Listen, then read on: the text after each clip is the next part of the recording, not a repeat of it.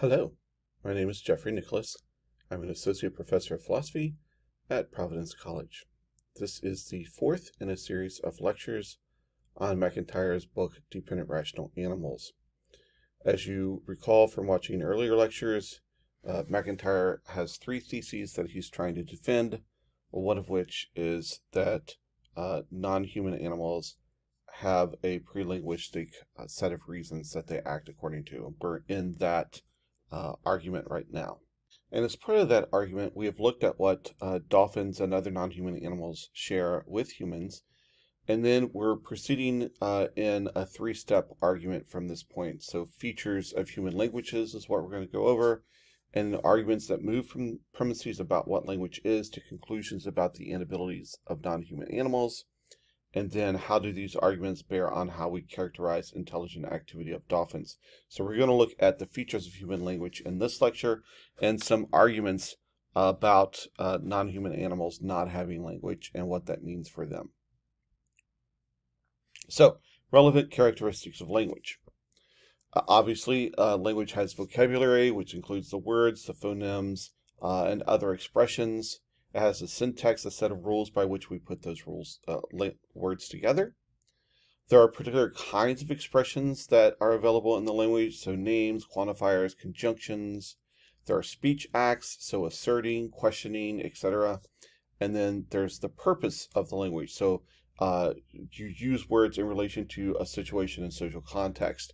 So I'm thinking right now, of course, of how we say good day, which often means hello, right? But it also could mean goodbye. So at the when Gandalf first goes to visit Frodo in The Hobbit, Frodo says goodbye, good day, sir, and walks into his hobbit hole as a way of saying goodbye to Gandalf.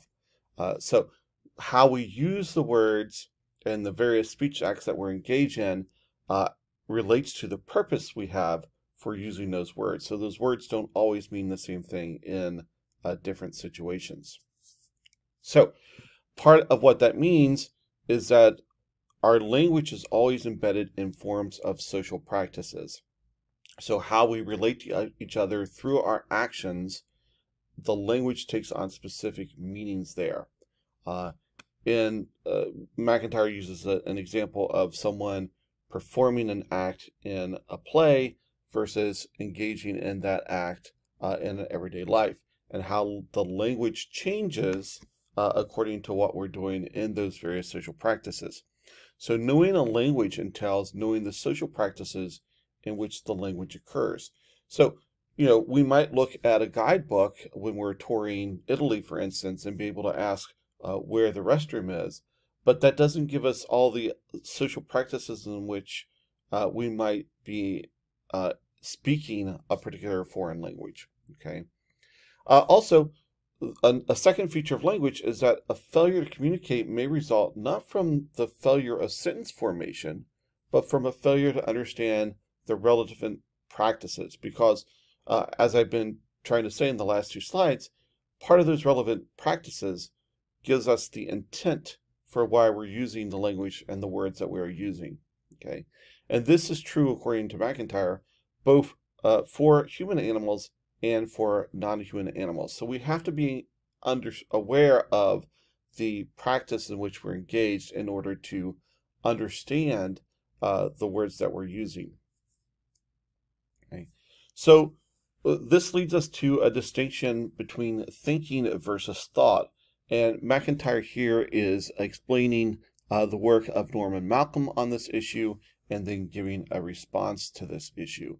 So Norman Malcolm says that there's a distinction between thinking, which may not require language, and thought. And thought here is, my thought right now is there's a dog standing against a tree, or my thought right now is jam cake would be good for breakfast, right? So we're talking about a specific kind of thing, a propositional statement that we're thinking at the moment. And of course, if we're defining thought as a propositional statement, then it's going to require language, as I've just shown. MacIntyre's response here is relatively simple forward, right?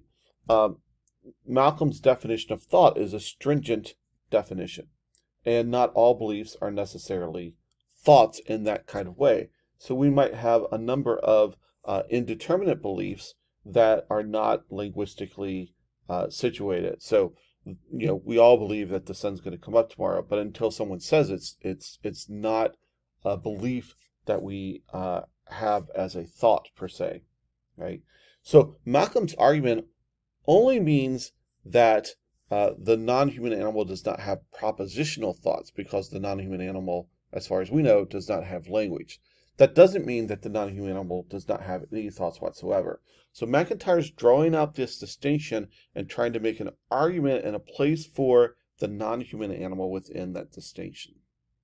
This leads us into 4 arguments for why non-human animals do not have beliefs. The first 2 arguments come from Donald Davidson, a relatively important philosopher of the 20th century. His first argument is that the attribution of belief, so saying that someone has a belief or some organism has a belief, requires an ability to interpret language. So if we want to say that a dog has a belief, we have to say that the dog is able to interpret language. And second, he says that in order to have a belief, you must have the concept of belief in order to ascribe beliefs to others. So having the concept of belief is important because it allows us to understand the possibility of being mistaken. So there's a picture there of George Costanza from Seinfeld, and he's eating an onion. And this is during a period where his regular glasses are broken. He's obviously got these goggles on, but he wasn't using them when he got into the refrigerator. He picks up an onion and starts eating it, and someone says, George, that's an onion, and George says, yes, it is. So did George have a belief that he was grabbing an onion rather than an apple? And immediately after this scene, of course, he spots a dime from 10 feet away. So it's kind of a funny scene in that sense. When we attribute belief, do we need to interpret the language that someone has? Do we need to interpret George in grabbing this onion and think that he's mistaken? Does that require us to interpret any kind of language that he might have? Davidson would say yes, and we'll look at some counter examples in just a moment. 2 other arguments. One comes from Stephen Stitch, and he says we must be able to distinguish between different concepts. So we have to be able to distinguish between the concepts of dog, animal, mammal, or between dog and book. And then Searle believes that the capacity to hold a belief requires a capacity to distinguish between believing, supposing, guessing, and hypothesizing. Only language allows these kinds of distinctions, right? So I might believe that there is life on other planets, or I might just be guessing that there's life on other planets, and that's 2 different things.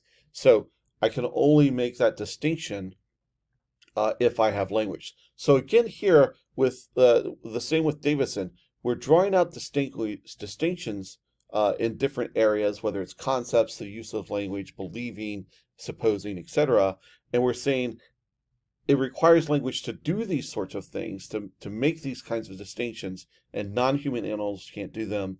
So non-human animals do not have beliefs, right? Because they don't have these languages. So MacIntyre begins by responding to Davidson and Davidson's first argument.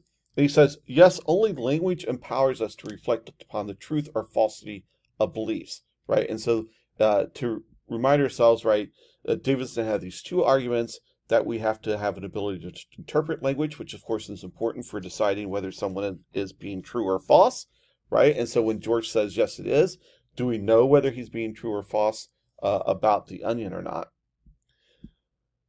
So he's agreeing with Davidson, MacIntyre is agreeing with Davidson that language empowers us to reflect upon the truth or falsity of beliefs, but he says what Davidson misses is that there's an elementary distinction between true and false beliefs that does not require language, right?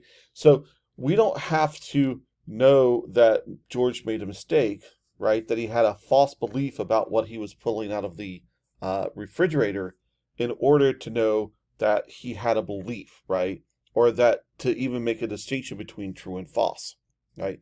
So there is a pre-linguistic capacity, according to MacIntyre, to change immediately due to perceptions of changes in the world, right? So he brings up the example of a dog who goes from one tree to another because the dog has changed his belief about where the squirrel is that he's chasing, okay? And that's a pre-linguistic capacity. We see the dog change its behavior, which means that the dog has different beliefs, okay? There's a continuity then for MacIntyre between the pre-linguistic and the linguistic in human beings. And part of what MacIntyre is arguing through this chapter and the next is that human beings begin with pre-linguistic beliefs, and those pre-linguistic beliefs stay with us throughout our lifetimes, right? Because what they do is they provide matter for reflection and application of the concepts of truth and falsity. So there are many ways in which we act on an everyday basis where what we're doing is we're acting on beliefs, but those beliefs are pre-linguistic. We're not walking down the street to the grocery store to get a bottle of water because we believe the water's there. We're just walking to the grocery store to get a bottle of water, right? So there's a pre-linguistic activity going on there.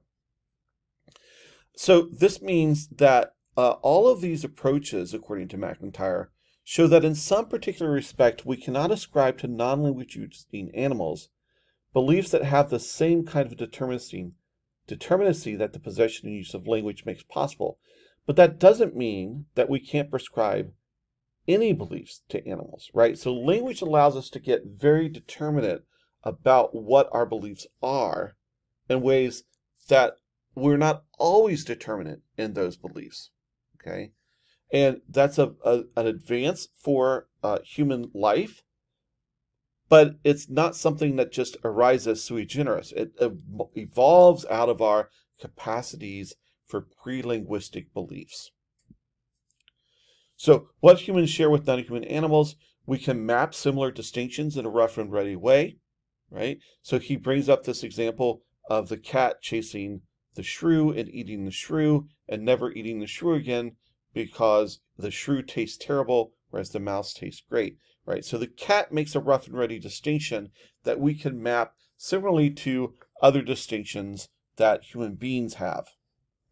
There is also perceptual investigation and attention that play much the same role between many non-human animals and human animals. Of course, various non-human animals may not have perceptual investigation, may not have that kind of attention, but many do, whether we're talking about mice or we're talking about dolphins or dogs, etc. So we know, for example, the dog chasing the ball has a perceptual investigation, and if you pretend to throw the ball and hide it behind your back, the dog is looking, right? He's investigating with his perception, and so he's trying to figure out what his beliefs are without putting it in linguistic way, right?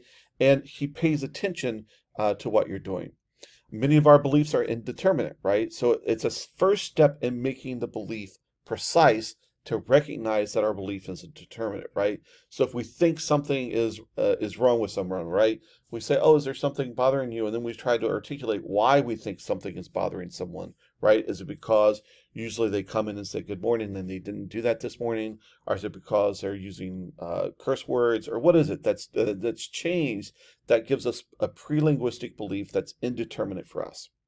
And then beliefs, linguistic and pre-linguistic, depend on the stock of recognitions, identification, and discriminatory classifications that we share with non-human animals. One such classification is predator versus prey, right? And many animals make that distinction, even though it's pre-linguistic. And we also make that distinction, oftentimes pre-linguistically. All right, so how are human and non-human beliefs alike? Some human beliefs are indeterminate, just like many animal beliefs are. Still, we rely on the same recognitions and distinctions that we did before we were linguistic. So big and small were ideas that we shared when we were children, even though we didn't have linguistic words for those. And then adult human belief develops from and depends on what modes of belief and activity we share with some intelligent non-human animal species. And that's important, right? Our beliefs and our ability to have linguistic beliefs arises out of that child belief and not